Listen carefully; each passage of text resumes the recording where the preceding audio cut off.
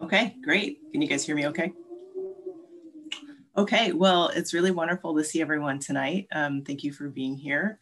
Vince mentioned I'm on the board of Oregon Shakespeare Festival, and I saw that someone put in the chat that they're visiting from Ashland today. So hello and welcome from Ashland. Oh, hi, Jerry. Nice to meet you.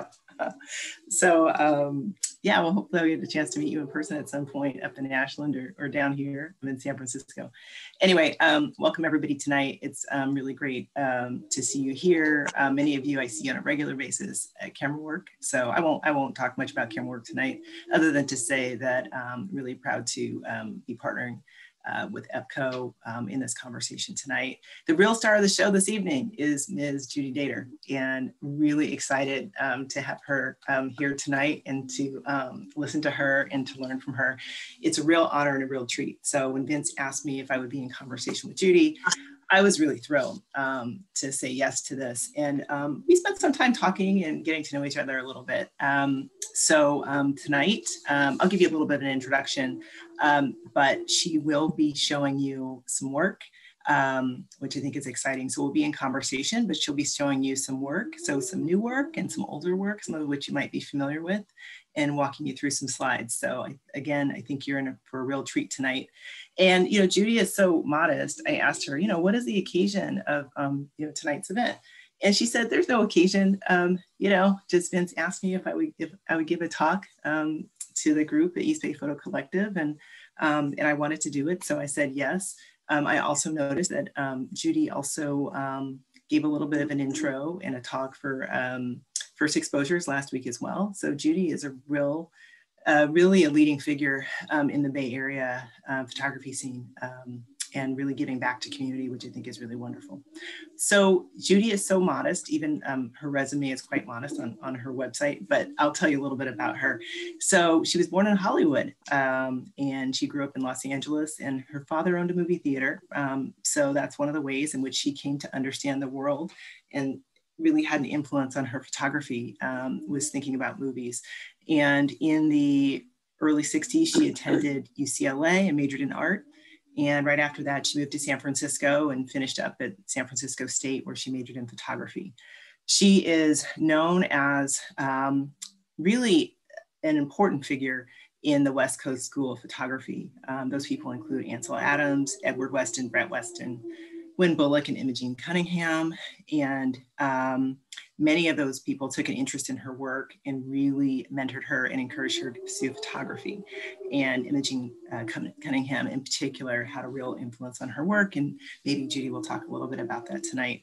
Her career has involved teaching, creating books, traveling, conducting workshops, making prints, videos, and continues to photograph. And we're really honored to have Judy here tonight with us. So again, please welcome me, or please join me in welcoming Judy tonight. Thank you, Michelle. Thank you. Yeah. So, yeah, go ahead. No, I just say I'm glad you're there. I'm glad I'm sitting here looking at you. I'm looking at me. What happened? Yeah, I have to keep adjusting my screen. So I'm looking at all the wonderful people out there. So it's nice to see everyone. We're going to start off with a few questions, just kind of a Q&A with Judy, and then we'll move into looking at some photographs with her. Then we'll go back to some Q&A, and or I have some questions, I should say. And at the end, we will take questions from the audience. If you do have questions, please enter them into the chat, and Vince will be monitoring the chat. So first question for Judy is, first things first, what drew you to photography? Well, I think because my dad was an amateur photographer, and he was an amateur photographer, and he also was an amateur filmmaker. And it all kind of goes together with him owning a movie theater. And just a few minutes ago, when I got up and disappeared, I found this, which was my first camera. And I have it here in my studio. I'm talking to you from my studio in Berkeley. And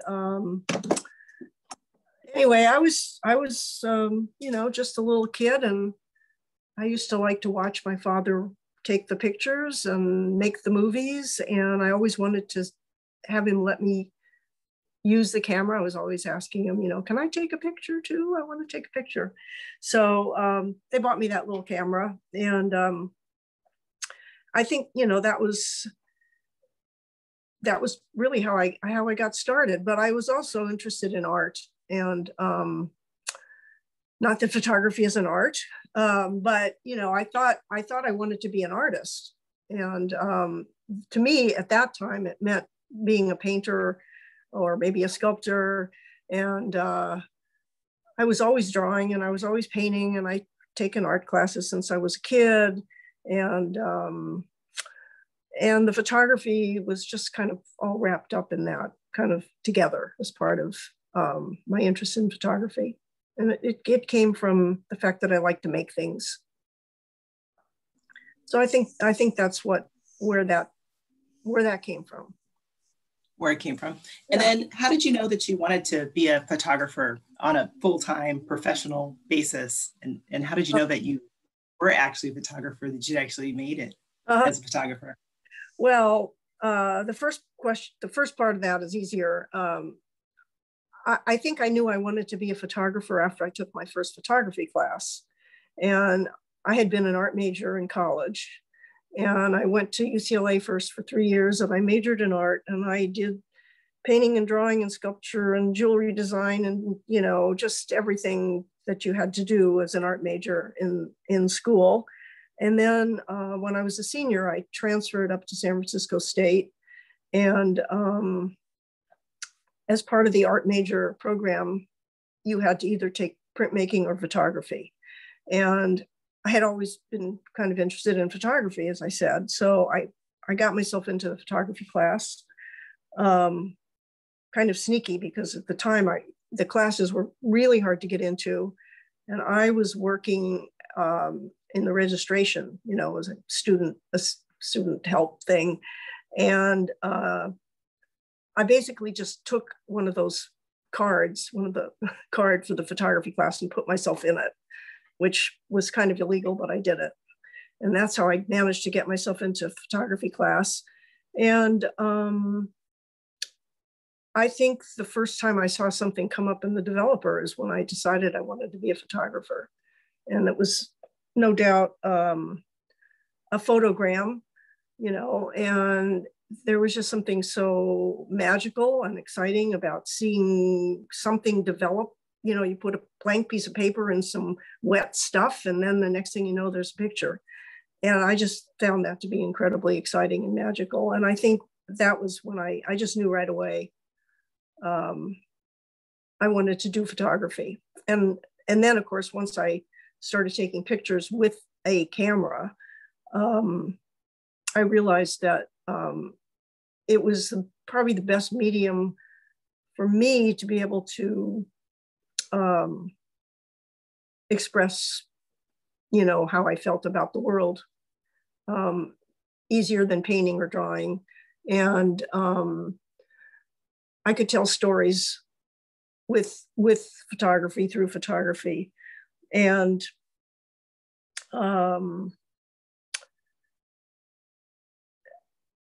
that I think the images and the storytelling all came from my being brought up in a movie theater and watching pictures and stories on the big screen. And it just makes so much sense to me that that's where it came from. You know, since I was probably 3 years old enough to sit up in the movie theater and start watching big old black and white pictures up on the screen. So it just translated into photography. And actually, as part of the photography major at State, you also had to do some filmmaking. And I did a little filmmaking as a student, and I liked it. And it was exciting. And I kind of contemplated, well, maybe I should be a filmmaker or do films. And then I rejected it because I realized that making films was terribly expensive. And you also had to work with a crew or other people, usually. And I just thought, I didn't think I was up to the job. You know, I thought I'd better off working on my own and just stick with photography. So I did, but I've always thought that if I had another life to live, I'd be a filmmaker. And now I'm fiddling around with video, because video is something you can do more on your own, and it's way less expensive than film. So, you know, I've done some video with some help from some people, and have a video in my head right now that I'm going to tell you about. Okay, well, maybe we can persuade you to tell us about that in a little bit. Let me ask you, if you don't mind, you talked a little bit about the relationship to photographs and movies, and I'm curious, does that mean that it sounds like, I know that you've worked hard, right? So it's not just, you know, natural talent. You know, there are so many things that you also had to learn to become a photographer. But I'm curious about editing and sequencing and the types of things that you know, one does in photography that are related to that, you know, kind of share process with movies. And I wonder if that comes somewhat easily to you in terms of editing and sequencing your work and things like that. Do you have thoughts about that? Yeah. Well, I mean, editing, of course, a big part of photography is editing. And, you know, we all take a lot of photographs, tons of them. And the way I feel about it, especially if I'm doing a portrait of somebody, if I take 24 portraits, and I'm talking about using a 4x5 camera and spending an hour or two with the person, I'm only trying to get one good picture. I'm lucky if I get one out of all those shots and that time. So picking the right one, I think, is really, really important. And I also believe that as a photographer, I have to make that choice. You know, that there have been a number of photographers recently that have been discovered after they're dead, and there's nothing to go on, and people find their work and they're doing the editing.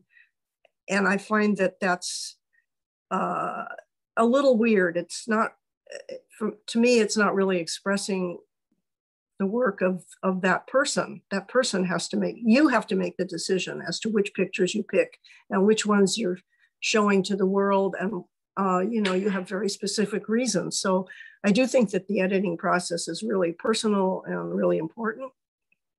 And sequencing, for me, is really important because it helps reinforce the story. You know, if you're doing a book, let's say, or an exhibition, that every picture you put up, what you put next to it, you know, they talk to each other and they bounce off each other and they have to look good together.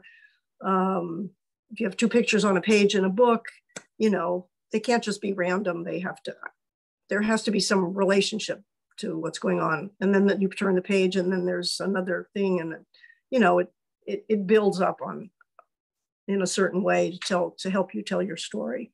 So I do find that that's quite important. It's just part of the process. Yeah, okay. And let me ask you, what keeps you photographing?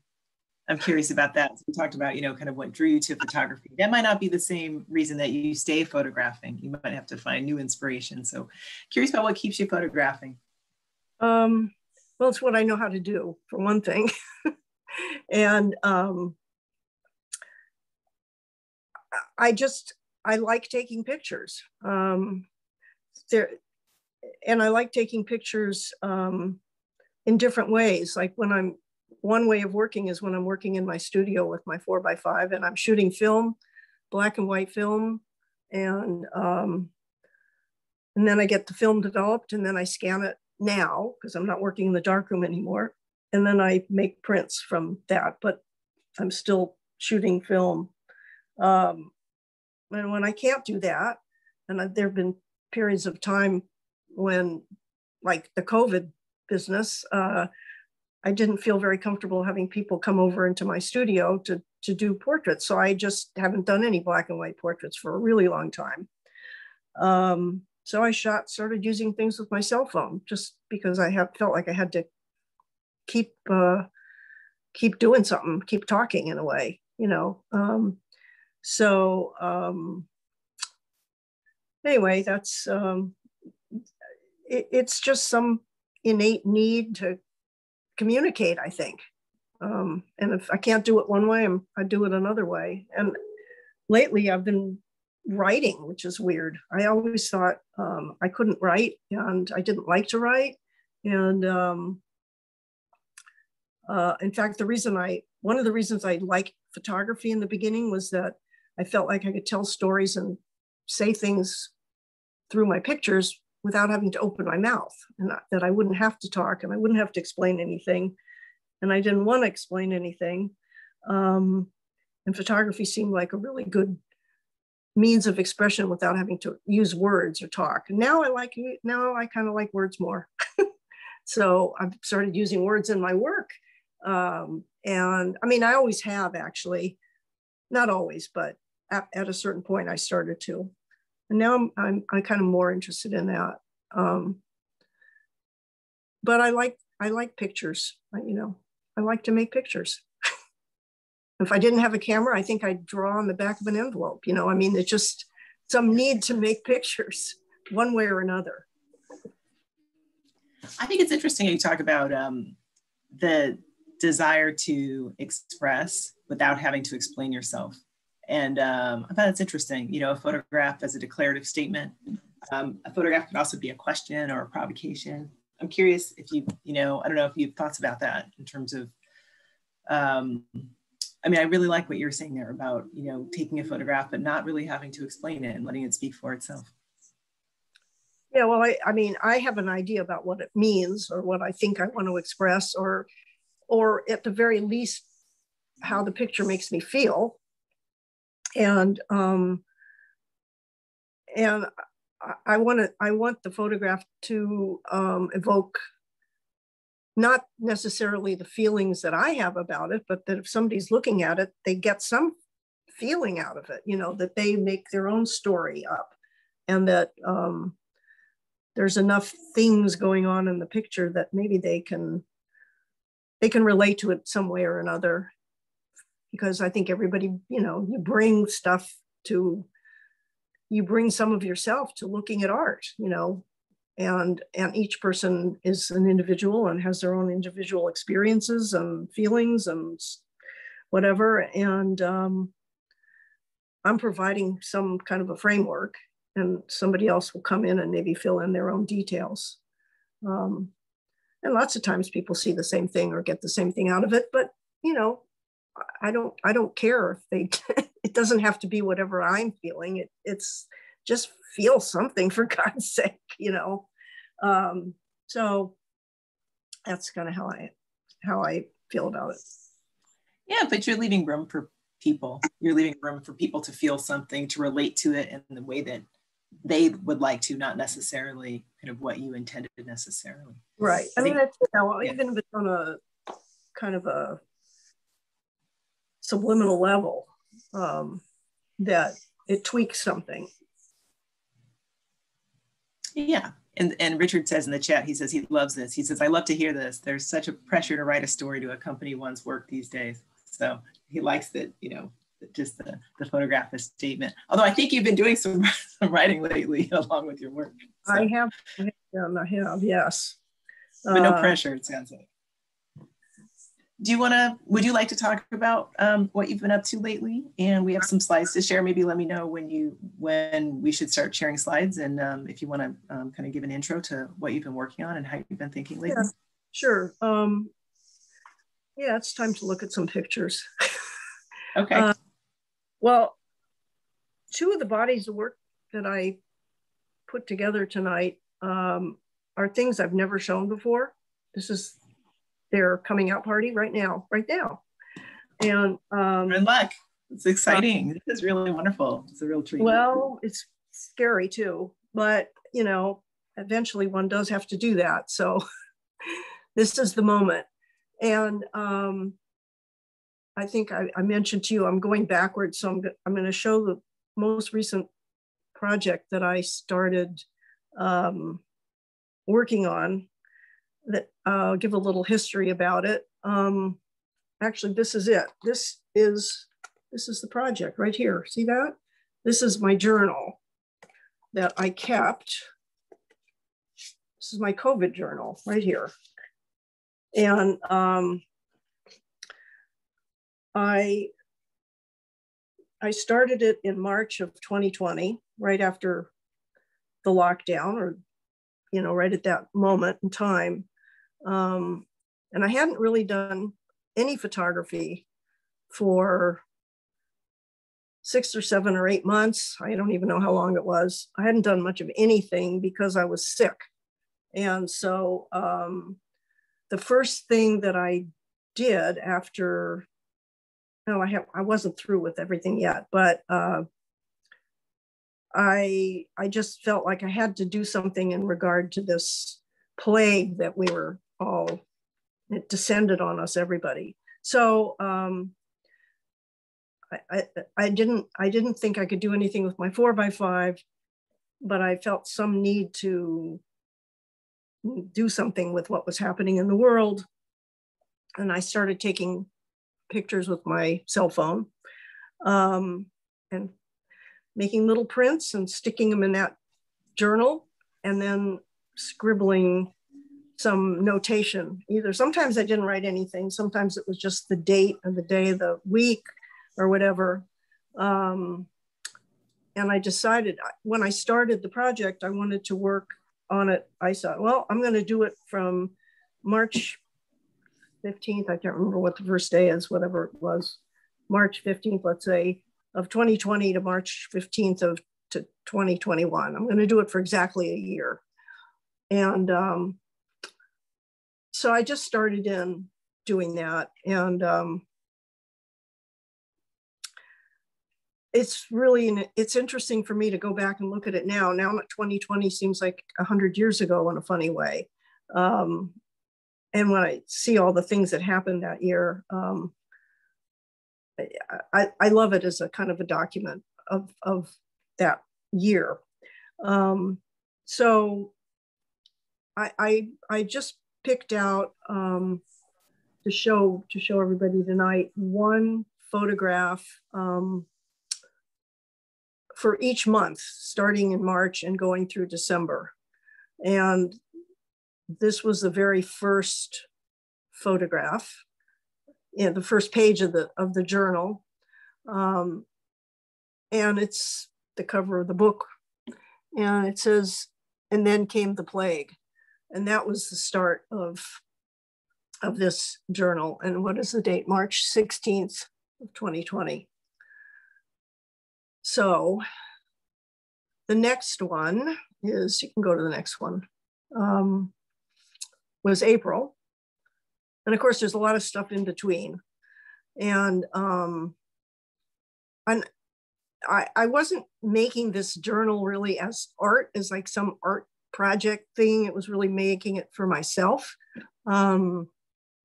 So there's, a lot of pretty mundane stuff in it. But this particular page is significant for me because it was April 13th, which was the last day of radiation therapy. And a friend of mine brought over this great bottle of champagne. So that's a page I just picked out for April. So you can go to April. May is next. And as I say, lots of stuff happened in between.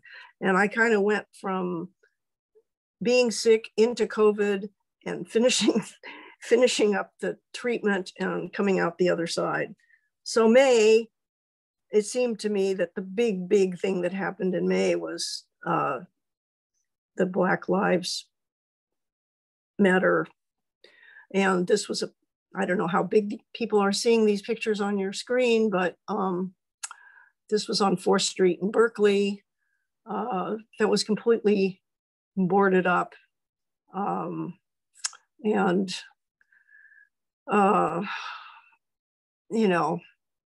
Plastered with posters, and it was a very tense moment, as you all know. Okay. And then there's June. And by June, you know, we're all getting pretty sick of this business and there's not much to do or no place to go. And I'm sitting there watching Rachel Maddow every night and drinking my martinis. And this is my recipe for getting through the nightly news. And there's my wonderful dog. And oh, this is where I should tell you what my thought about my video. So I have this journal with all these pictures in it. And I'm thinking I might want to make a video out of it, and that the dialogue, which won't be reading these things from the book, I'm writing a whole nother script about it, would be my dog talking about going through everything with us. So he would be the narrator. And there's more pictures of him in the journal than anything. So he's a prominent character here. I don't know if you can see Judy, but people are smiling and laughing at that. I have gone off camera just so I don't chew up, you know, too much bandwidth. So I don't stop the screen sharing, but I'm still here listening. I see your sweet face. Okay, so now this is one of the, you know, pretty mundane picture, but I went to visit a friend of mine who's, well, at the time she was 92. And she was just about to turn 92, and she has a gorgeous garden in San Francisco. Her name is Minette, and I love her. And we've been friends for 48 years, 49 years now. Anyway, that's, you know, there's a lot of just funny, mundane stuff wrapped into this, mixed in with a lot of intense stuff. Okay, we can go to August. And, you know, I think this one is just represents, you know, utter boredom and contemplation, just spending an awful lot of time sitting on the couch, being in the house, staring at my feet. That I kind of like this photograph. Okay. And this was September. Then we had that incredible fire. Many fires last year. That was another, you know, horrible part of 2020. I'm afraid we're not through with it. And this was the view from the Berkeley Marina towards San Francisco at 9:15 in the morning. And it was, I think this one says apocalyptic, 9:15 a.m. Smoke from the wildfires has turned our world red. It's like being on another planet. The world has gone mad. I think that's what it says. Anyway, it was amazing. It was an amazing thing to see that day. Okay. I think we all remember this one. Oh, this is one of my favorites. I mean, I have a ton of political stuff from the television, but this was really great. The look on his face, smug, wary. Oh, I can't read it. But the fly stole the show. And Kamala remains calm and strong. That was an amazing moment. Yeah, I think it says smug, wary, condescending. Condescending. But the fly stole the show, which is true. That is true. It really did. It was mind-boggling, actually. It was just amazing. And you know, I have lots of stuff from the election and onward, and I continued to take photographs, you know, into January and February. I mean, I still am taking pictures, but I ended up wrapping this thing up in December. But okay, we can go to November. And that was Thanksgiving. but we had outdoors with my husband and his son and girlfriend. And there's Blakey under the table waiting for something to drop. And we'll just talk about what we had to eat. We were being very good by eating outside. And we did the same thing for Christmas Eve. Luckily, it was warm enough, but it just reminded me of, you know, how we all had to socialize outdoors. And now we've been fully vaccinated and we can be together with our friends indoors now. It just feels fantastic. So if you haven't gotten it yet, please go get it. I have to say it was really great to feel like you can start getting back to normal life again. Okay. Okay, so this is the last page in the book.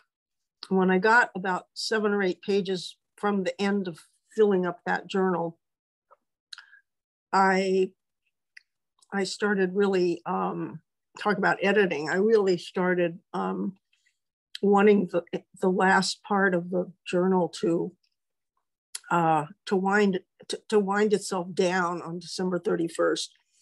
And I liked this picture so much that I decided to end the project with this picture, even though I continued to take pictures. But I retroactively decided I'd end it here because the picture looked so kind of positive and hopeful. And this was another picture I took from Cesar Chavez Park down at the Berkeley Marina. And it felt like half of Berkeley was down there that night. It was a really warm December day and evening. And it was a mind-bogglingly gorgeous, spectacular sunset. And went up to the top of the hill. And I had the feeling that when the sun actually went down and sunk down under the horizon, that everybody was going to cheer because the year was over. And it was like such a shitty year. Well, they didn't. Everybody was very quiet. But this little picture seemed very hopeful to me because there's kids running and playing and people were playing instruments and walking. And it was just so beautiful that I thought, well, let's end this horrible year with something positive. So that was kind of how I wrapped it up. And of course, as you can see, there's a lot of other things in between, but that gives you an overview. And now that I have it, and I've started writing a kind of a script for my doggie to narrate, that's probably the next thing I'm going to try to work on a little bit. So that's my most recent thing. And don't ask me what I'm going to do next. Sorry. I said, don't ask me what I'm going to do next because I have no idea. But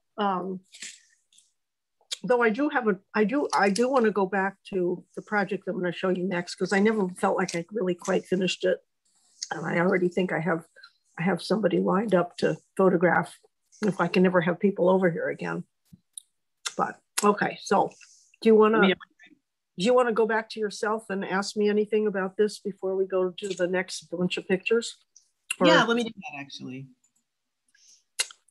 Okay, so I have a feeling that there are some questions here in the chat related. What do people say?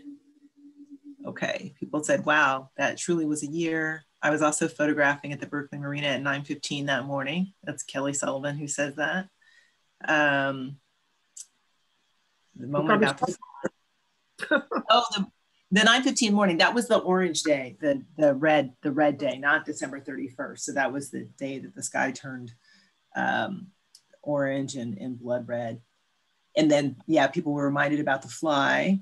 And what's this question? Love this. Albany Bulb looks like it. Is that a restaurant in Albany? No, Kendra? It's a place. It's a place, but no, that was not the Albany Bulb. That was the Berkeley Marina. That was Cesar Chavez Park, that picture at the Gotcha. end. Yeah, actually, I guess I had a technical question for you on the book, and I'm interested in the photographs and how you printed them. Did you just kind of have like a printer at home from your iPhone, and you just kind of printed those out and then glued them into the book? Yep, that's what I did. I sent myself the pictures to my my email, and I took them off that and then fiddled with them and printed them out, little tiny pictures. I find it really inspirational because it's not precious. The photographs are really beautiful, especially that last photograph. I think, and in my mind, all the joyousness, especially the children playing and how they're silhouetted against the sky that has so many different colors and represents so much possibility. But they're not precious. It doesn't feel like, where you spend a lot of time, trying to tweak the photos to print them, that kind of thing. Well, they're not. It was just like I was making a family album, in the tradition of making a family album. So, I made them, as good as I could make them without spending too much time, they're little cell phone pictures. That feels inspirational. And then I have a question. I hope it's not too personal. You can decline to answer this. It's interesting. You came out of your own treatment for chemotherapy, full of life and excitement, and then right into COVID, and kind of into this lockdown. And it's just interesting to kind of have come out of something and be celebrating, on a personal level, and then, have this, worldwide pandemic tragedy. And I'm just curious if that influenced you, how it influenced you. But you don't have to talk about that. It's just something I noticed, though. Well, it was mighty interesting. That's all I can tell you, because I was really looking forward to having the treatment over and all I wanted was to get back to normal. Normalcy was the only thing I was craving. And then there was no normalcy. Yeah. It was like, what? Wait a minute, what the hell happened here? But, everybody was in the same boat. There was absolutely nothing to do about it except go with it, we were all in the same boat, and it was shitty. And then there was all these other crappy things that happened that year. It was just endless. It was unbelievable. And, but I was happy to be alive, and, I knew it would be over eventually. I asked my doctor about it. I said, what about this pandemic? He said, oh, it's not as bad as the Spanish flu pandemic, He says, oh, it'll be over. Don't worry. It was like, that was sort of comforting, actually. But, it was still horrible, as we all know, and it still is. Feels like it's getting better. But I don't know. It's better to be alive than dead. What can I say? And I just, you make the best of it. You just make the best of it, whatever the hell it is. Yeah. And you decided to end it December 31st and move on to something new and different. Say that's it. Goodbye to 2020. Yeah, for a couple of months, I kept taking pictures. With that in mind, like I have some great pictures of the inauguration, and I have some great pictures from January 6th. And, I thought, well, that stuff is really amazing. And, it ought to be in here. And I thought, no, it's all right. It doesn't have to be in here. And that's another thing. And this is what it is. And now we can move on. So. Fair enough. Well, thank you for sharing that new work with us, which is amazing. Thank you, thank you so much, Judy, for sharing that work. And I know we'll have probably more questions at the end. Okay, you have more work that you want to show us that's new as well, right? Do you want to set that up? Yeah, I do. I'll show you that. I'm looking at the time, and I'm thinking maybe we'll just show this work and then we can answer questions or something, because it's already getting up, talking way more than I thought. So let's just talk about the next project. You can put up that first picture. Okay, give me a second. I will put it up.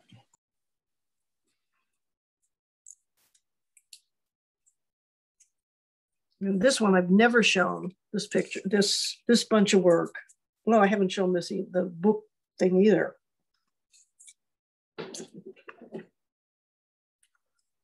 Okay.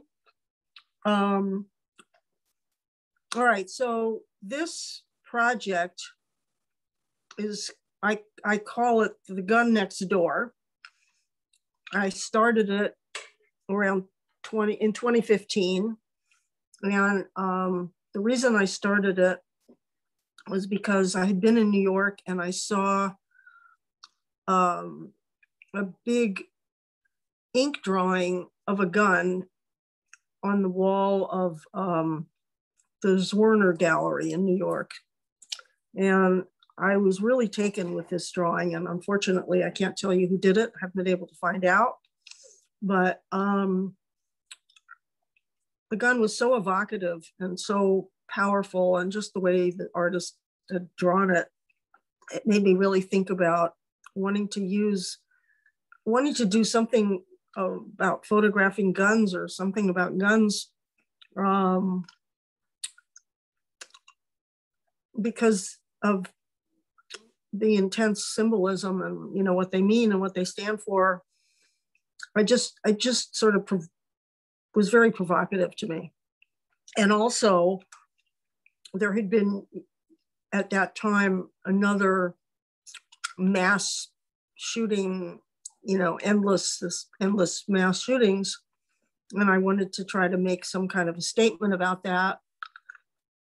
And I had told Michelle the other day that I'm not political in terms of my work, at least not overtly, but this project, I've forgotten about it, actually. This one certainly, the initial motivation was, and I think, you know, obviously it is a big political issue, the gun thing.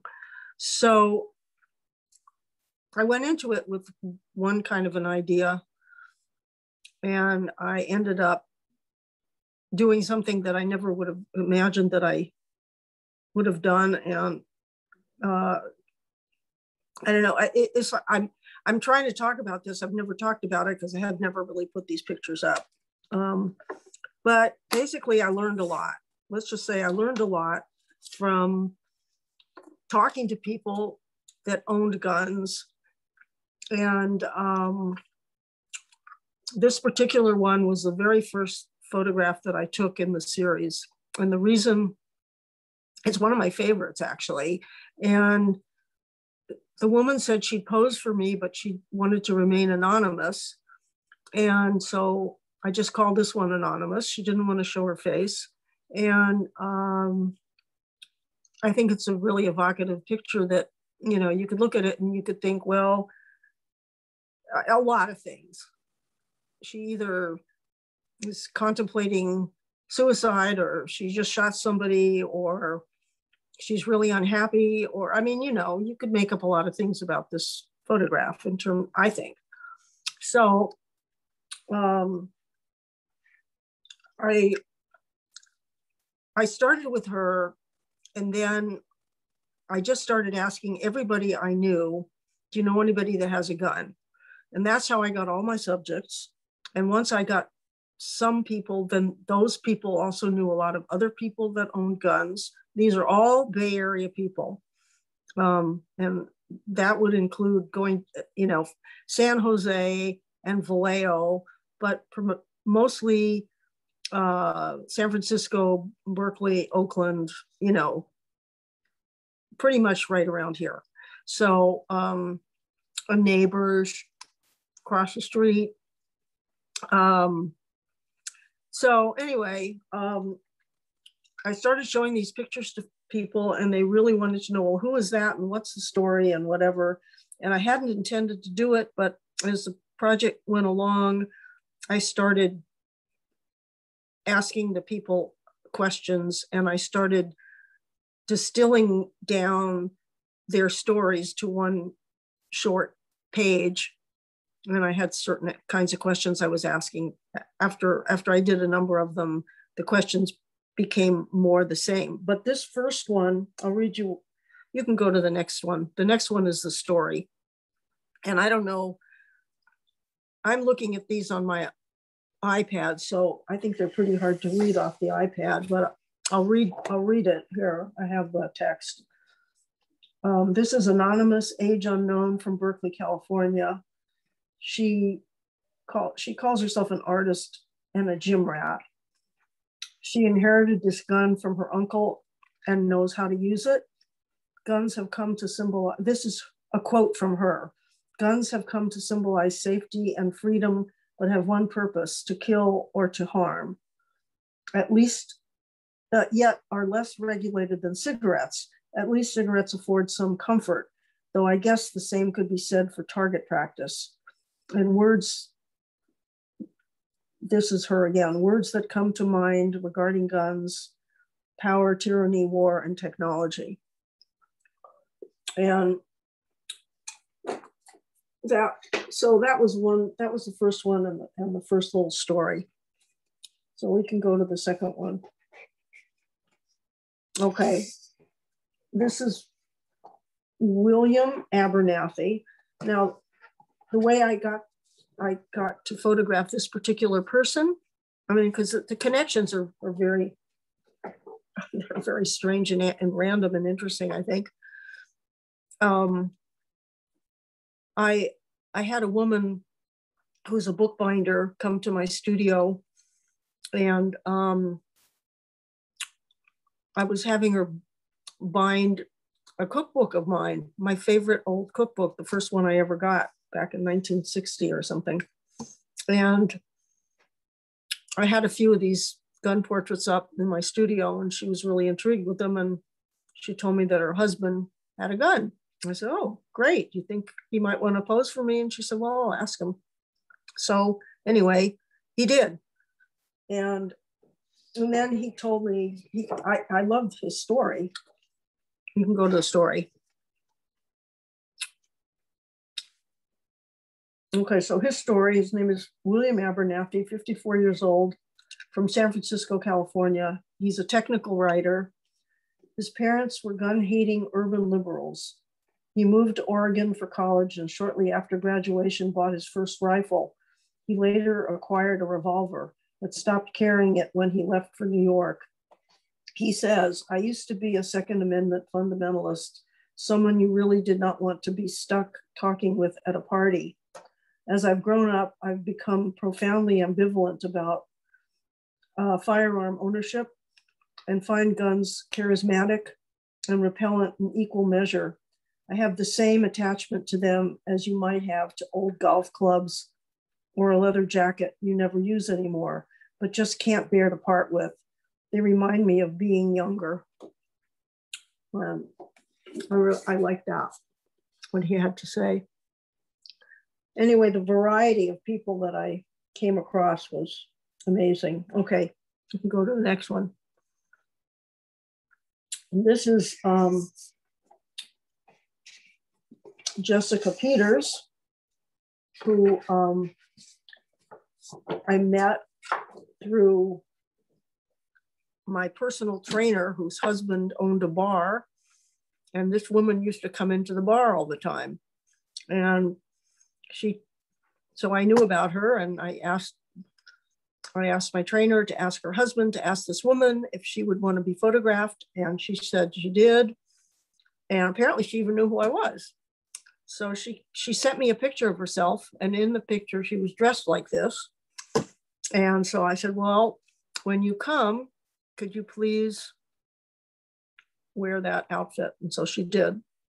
And I started thinking that a lot of the people would have these fantasies about themselves and their guns, and that it was kind of like an avatar of some sort. So I thought, to me, that became very interesting. So this is Jessica Peters, 39 years old, from Oakland, California. She's a cannabis entrepreneur, CEO of her own company, Maxine, formulated especially for women's needs. She's an avid vegan and animal lover. She identifies as queer. In a terrifying incident, she was once sexually assaulted. If someone attacks me again, they won't succeed. And if someone is going to end up dead, it won't be me. her firearm is a Glock bodyguard. Okay, go to the next one. So I'm trying to remember. I met this man. I met this man through someone else I had photographed. I got plugged into a gun community in San Francisco called the Pink Pistols, and it's a gay rights, gun rights organization. And somebody told me about this person, and I corresponded with him, and he didn't have a car, and I said, well, I'll pick you up at the BART station, and I have a red VW. We can come out of the BART station. Anyway, he came over, and he had this backpack, and that's how he carried his firearm over to Berkeley. Well, anyway, I loved the backpack, so I had to have that included in the photograph. And his story is, his name is Tom Boyer. He's 58 years old, from Kansas City, Missouri.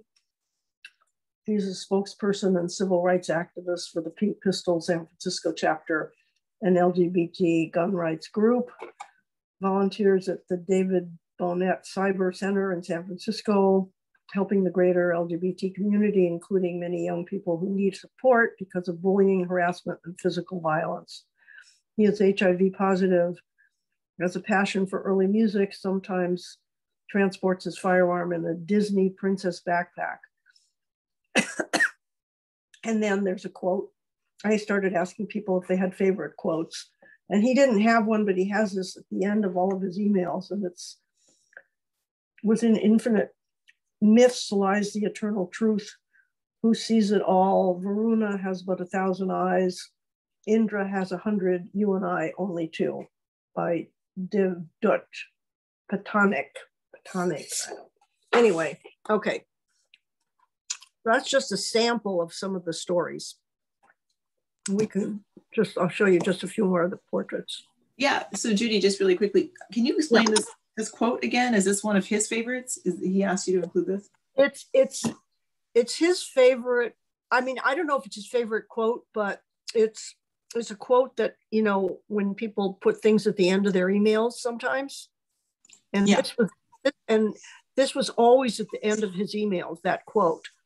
And so when I did these, I asked people these questions, and to say stuff, and they did. And then I would edit it down because it had to fit on one page.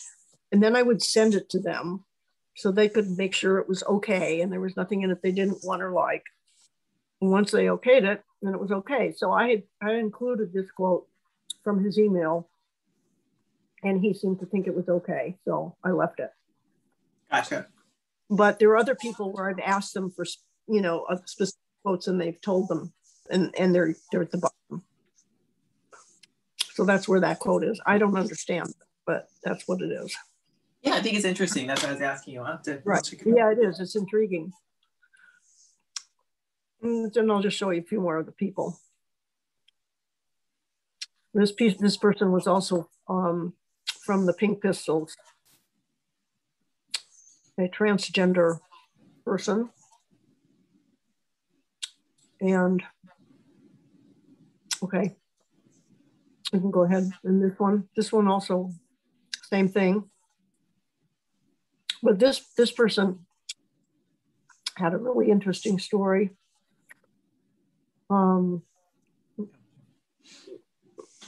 She was from China, and I don't know if you can see the dress, it's got little pussycats on it. She claims to have invented what they call the Lolita style of dress. I'm not sure if that's true or not, but that's one of the things she told me. For gun owners or just in general? No, it's like these little dresses for grown women. It's a fetish thing where they have these little 12 dresses that like little 12-year-old girls might wear, but but they're for adults. And it's called Lolita, yeah. the Lolita style. There seem to be a number of different cultures associated with the gun ownership. This is very interesting. Well, that's one of the things I discovered was that it's across the board, you know, I mean, at least here. And people, people, what am I trying to say? Well, the people that I photographed, they all had different relationships to their guns. This particular person wouldn't sign a model release unless I swore that I would not do a negative thing in regard to gun ownership. And I said, okay, I won't. And I don't think I have. And in a way, I guess I think, you know, it's like I really didn't want to editorialize. I was trying to be, which is a hard thing to do, to not be judgmental and to not demonize anybody, which I don't like to do in my photography anyway. And I just wanted to present what I was experiencing by photographing these people and the kinds of things that they were telling me. And a lot of the people were, even though they had guns, various types, a lot of them were in favor of gun control. Not all of them, but I would say probably more than were not. I mean, I have to say myself, I'm 100% in favor of gun control. I never shot a gun in my life. I don't own a gun.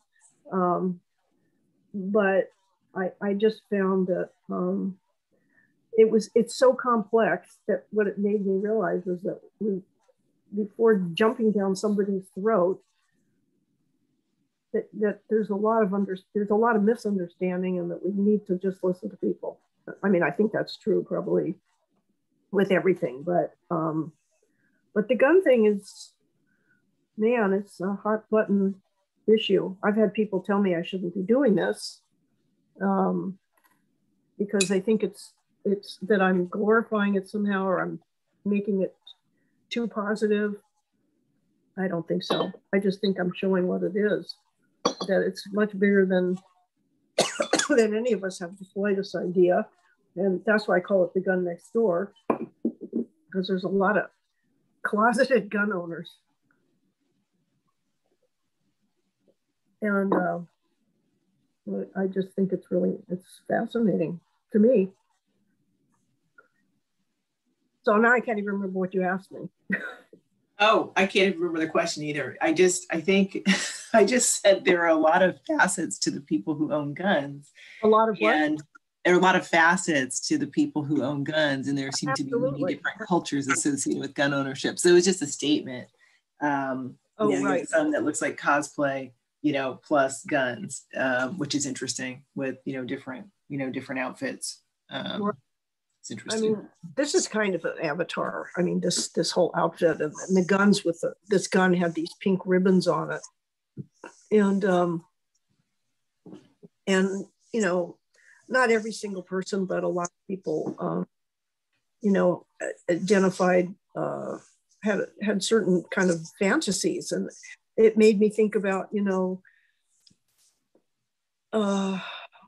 all the movies, that I saw as a kid, the Westerns and the guns and, kids with guns. And, this country has just grown up with guns.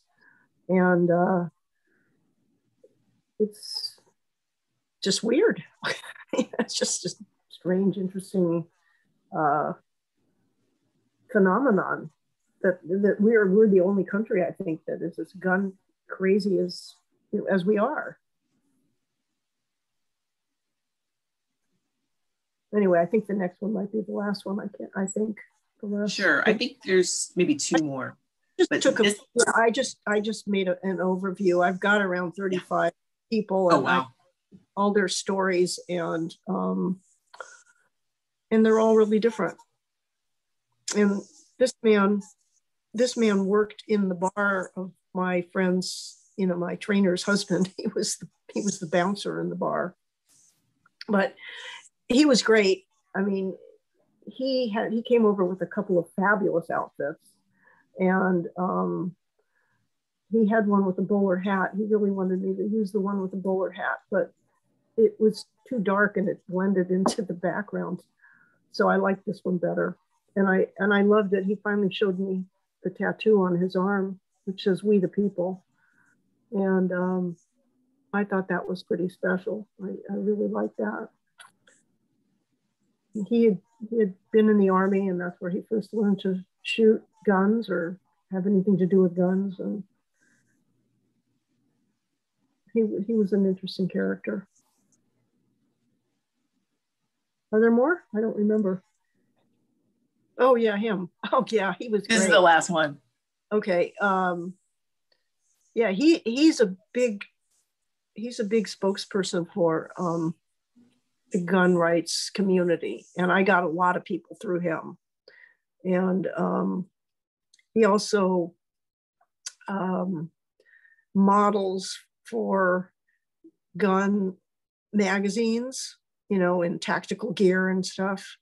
And he told me stuff about his family.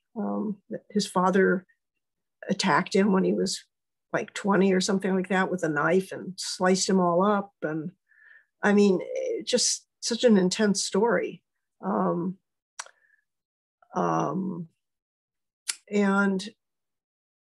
he wanted to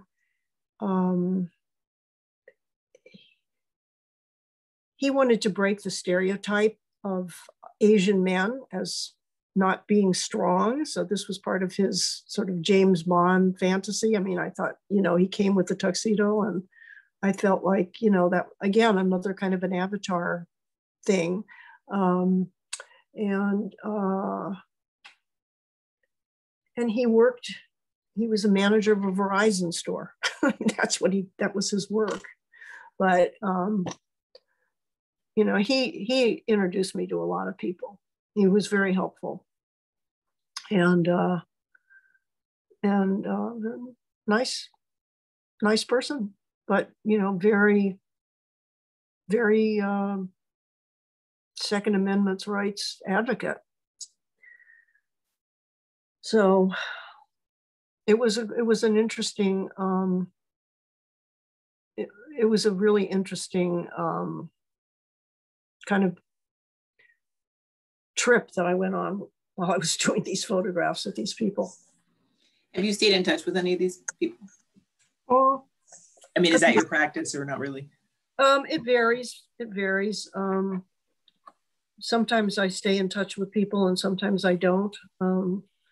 I have all of their addresses. I sent everybody pictures, and I told them if I ever have a show of these works, or if I ever, got a book or did anything with the pictures, I'll invite them all. I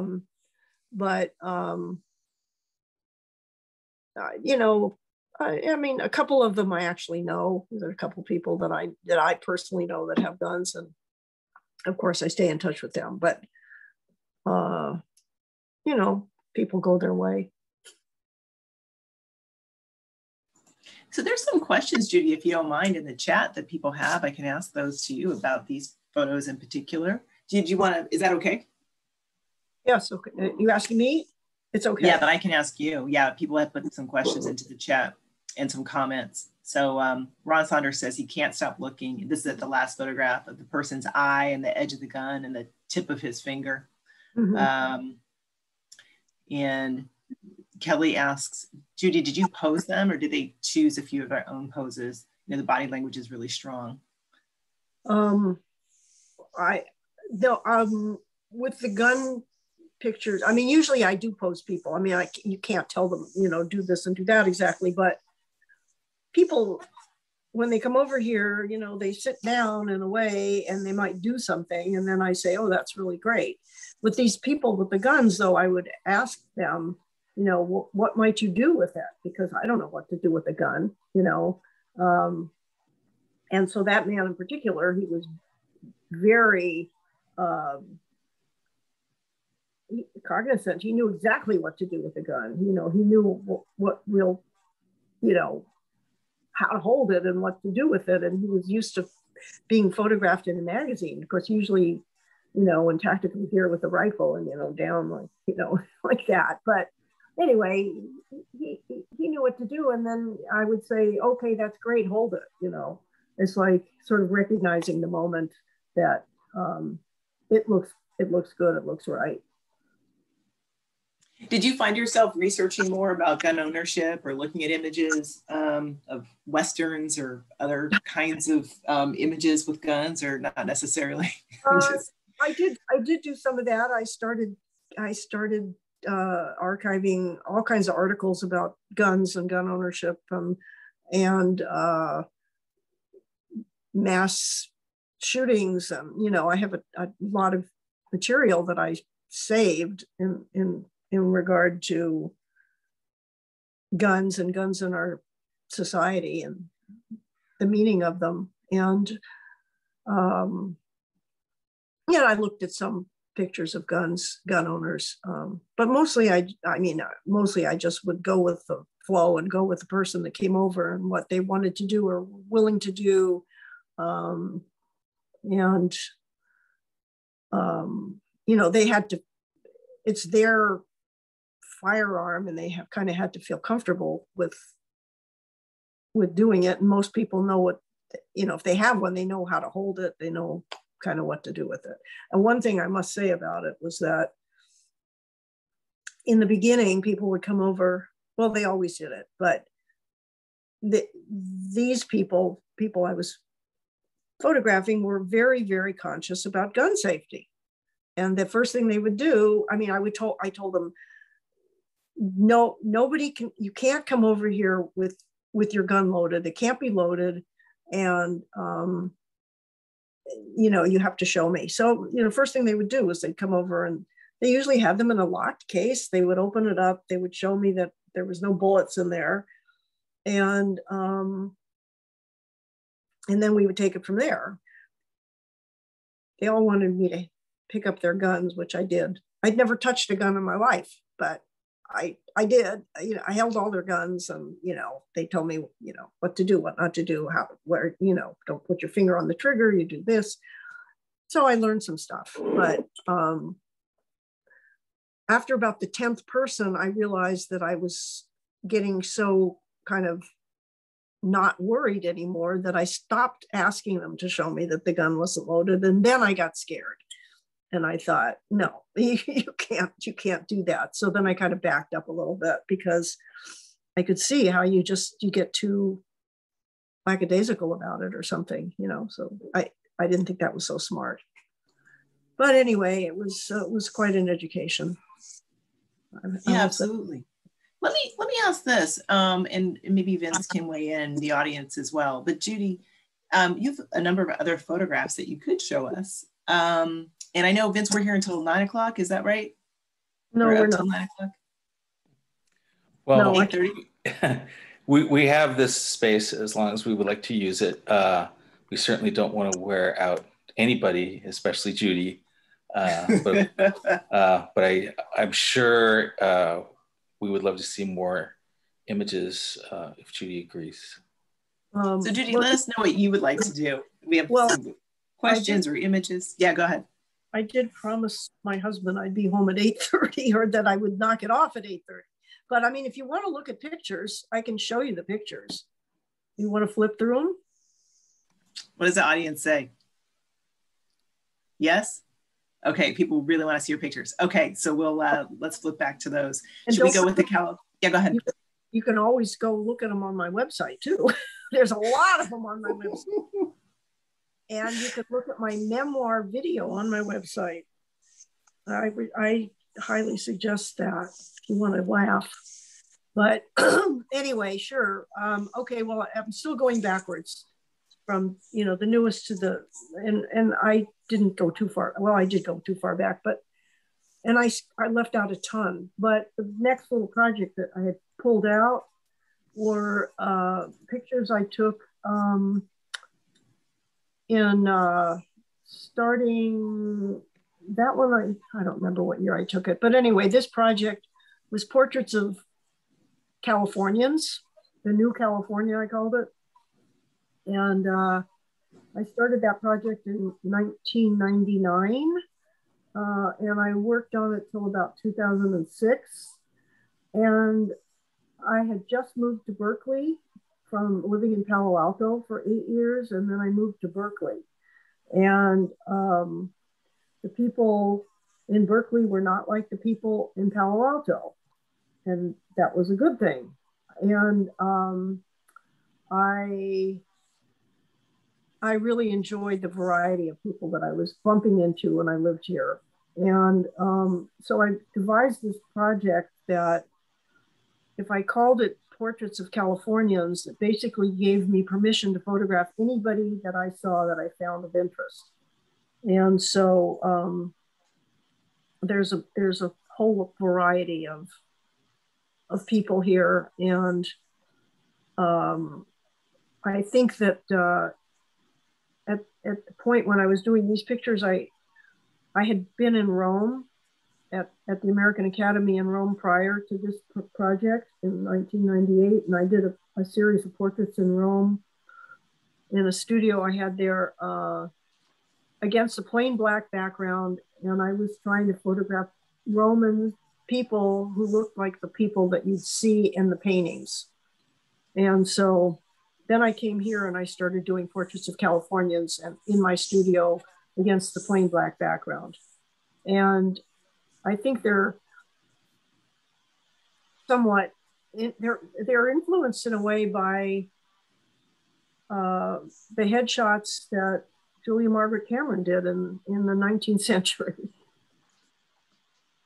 And it's just a variety of different kinds of people who I met at all kinds of different places, openings, parties,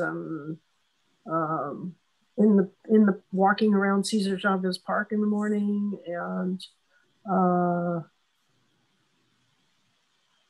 this picture and the one right before it, this one and the prior picture. I like these two together as a pair. I mean, she's Moroccan and he's Chinese, and I love the two of them together. It looks like, you know, they're having a love affair somehow. So I mean, in terms of pairing images and sequencing, those two, I always like to put those two together, even though they've never met and they don't know who each, you know, they're each with somebody else. It's my fantasy. Okay. This is a woman I met in the Cesar Chavez dog park one morning. She was a friend of a friend that I walk with, and she she just said to me, "Do you ever take pictures of people that are dying?" And I said, "Well, not generally, but I have done that." Well, then she informed me that she had a melanoma and she was dying, and I said, "Well, I'll take your picture." So she came to my studio, and she brought this needle and thread and a doll that she was fixing for a grandchild. And I just love the symbolic meaning of the needle and thread in relationship to her and her life at that moment. Okay. And this man used to write for the Chronicle. It's Zayed Sardar, and he is a really good design writer. And where did I meet Zayed? I met him at an opening of a friend of mine. And I had always liked his articles in the paper. I never met him, I hadn't seen him, but I just thought I really liked the way he looked, and we started chatting, and I said, "Well, I want to do your portrait." And so he came over and I did it. And then he did a little story about me. So it was great. Well, that's great. I'll look for that. I'll see if I can find it. He's not there anymore, but he used to be. He used to write this for the Sunday paper all the time, and it was in the magazine section, but he's kind of doing other things now. But he's around. And this woman I met in a store in Berkeley. I went into the store to buy some clothes, and she waited on me. And then as she was writing up the bill, she looked up at me like that. And I went, "Oh my God." I just couldn't believe her eyes and her expression. And so I asked her if I could do her picture, and she said, okay. And she came over and we tried to redo that look, which I think I got. Okay.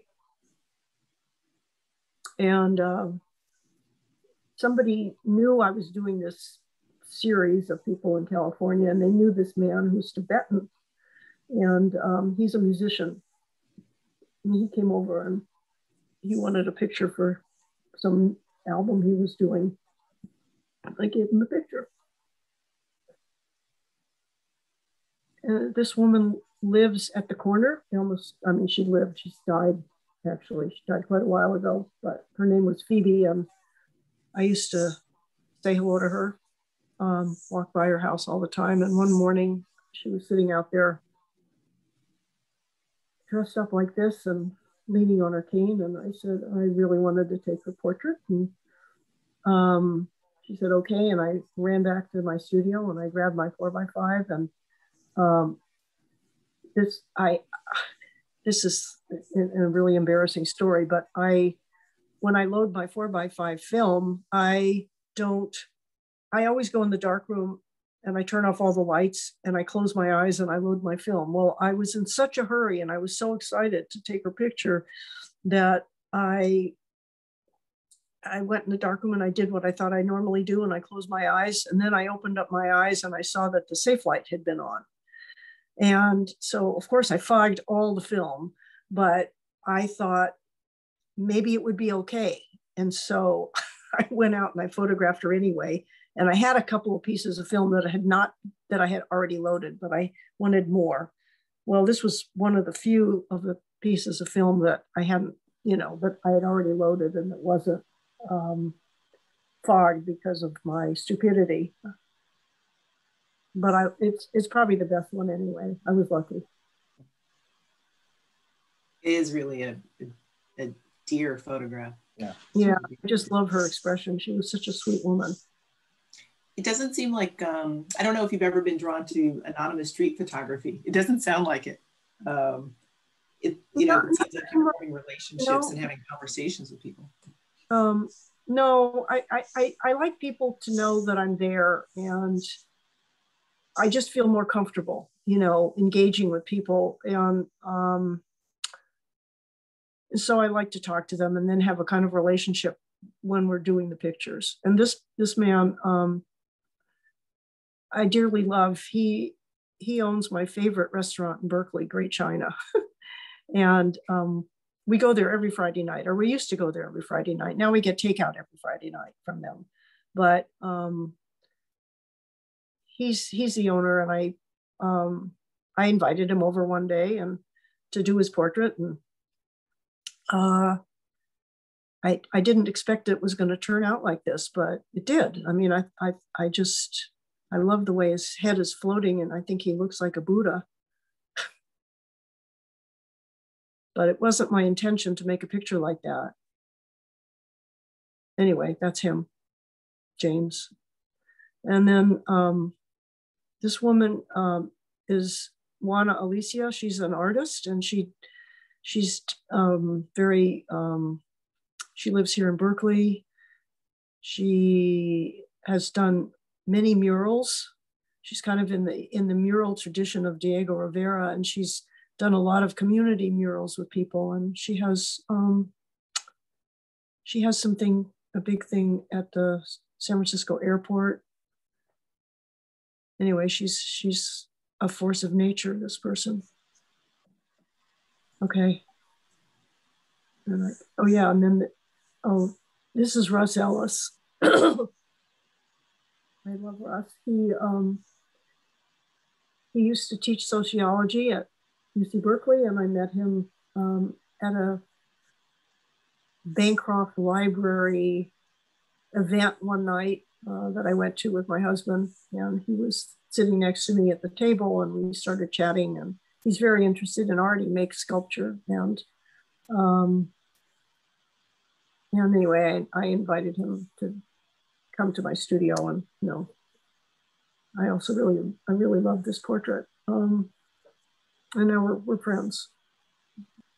So that's some of the more recent portraits. Wonderful. Maybe that's enough. Is that enough? That's enough. That's the perfect amount. Okay, Judy, thank you. Thank you so much. You know, I noticed there's so many comments in the chat. One of the things that Vince had mentioned is just that how each one of these portraits feels like a conversation. Oh, that's wonderful. Thank you, everybody. Absolutely. That's, well, Absolutely. you know, I like that. I mean, it was a conversation. It is a conversation. I mean, it's just, you have to, I mean, for me, I have to have some kind of connection with the people, you know, in order to want to do it. I think, you know, I'm attracted to all these people. And I think if I wasn't, I wouldn't be able to make the pictures. And people like, they like it when you like the way they look and you're attracted to them. So it's kind of a mutual thing. Well, I will jump in and say thank you so much to Judy and Michelle, and thank you for everybody who came out. We could have another wonderful creative evening together, and this recording will be up on our YouTube channel in a day or two. So if you get onto YouTube and search for East Bay Photo Collective, you'll find it there.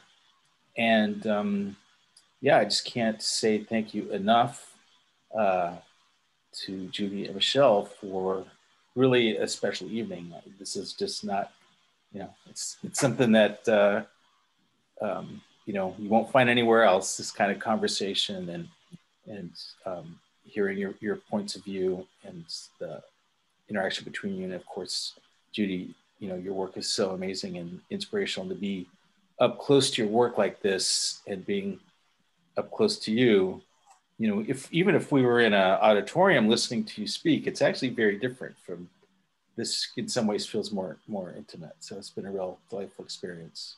Well, it turned out to be fun. I'm glad.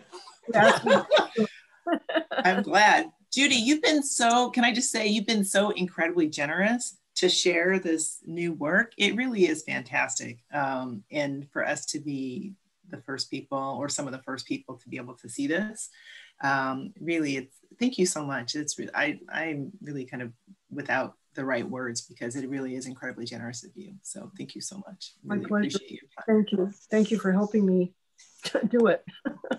You did. Oh, you didn't need my help. You didn't need my help. But I'm glad to have gotten to know you a little bit through this process. So Vince, thank you for putting us together, and thank you to the audience. Yes. Well, thank you. Thank you again, everybody. And I put the link to EBPCO's upcoming events is there, and it's just epco.org/events. So we've got our Artist Talk series continues next month, and then we've got our regular monthly events to which you're all welcome. We would love to see you, and we can carry the inspiration of tonight on with us to the next EBPCO events. Thank you again, Judy. Thank you again, Michelle, for making this a super special evening. Thanks. Bye. Bye, everybody. Bye-bye. We're Bye. gone. Be healthy, everyone. Bye.